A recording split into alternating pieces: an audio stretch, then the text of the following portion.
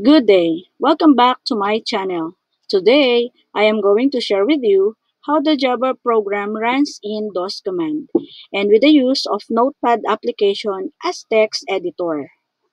So this is our Notepad application and this is your command prompt.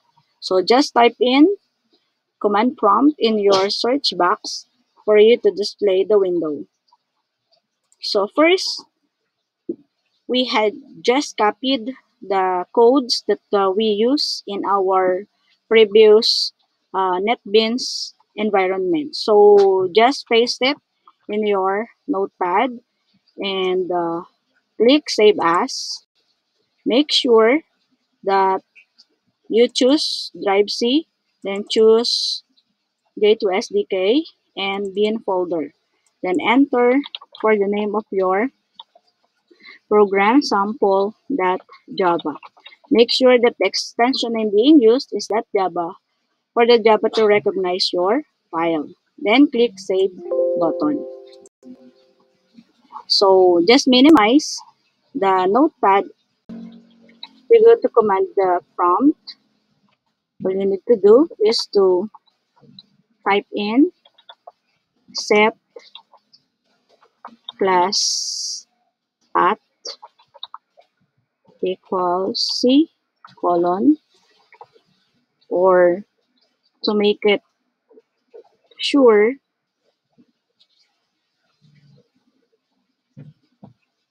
how to display the files in your drive C, just type dir/w.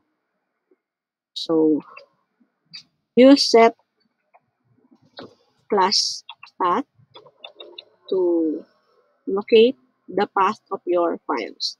Class path equals C colon backslash penetrate the folder J2SDK 1.4.2-19 backslash bin.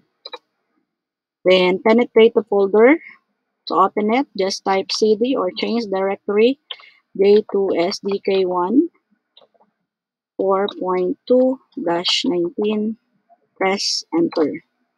Then penetrate again the folder by typing cdbin, then dir/w to check if there is a sample.java in that folder. So as you can see, the sample.java is found here. So for you to compile it, just type java. Make sure that it is written in small case because the Java is so case sensitive. Java space sample dot Java. Then press enter. To display the output, just type Java, then sample. Once that you compile the program in Java, so the extension name .java will be converted into that class. So therefore, when you run the program, make sure that you will not be able to use already the extension name. So just type sample, then press enter. As you can see, the output is being displayed on your screen, the same output that we had in NetBeans environment.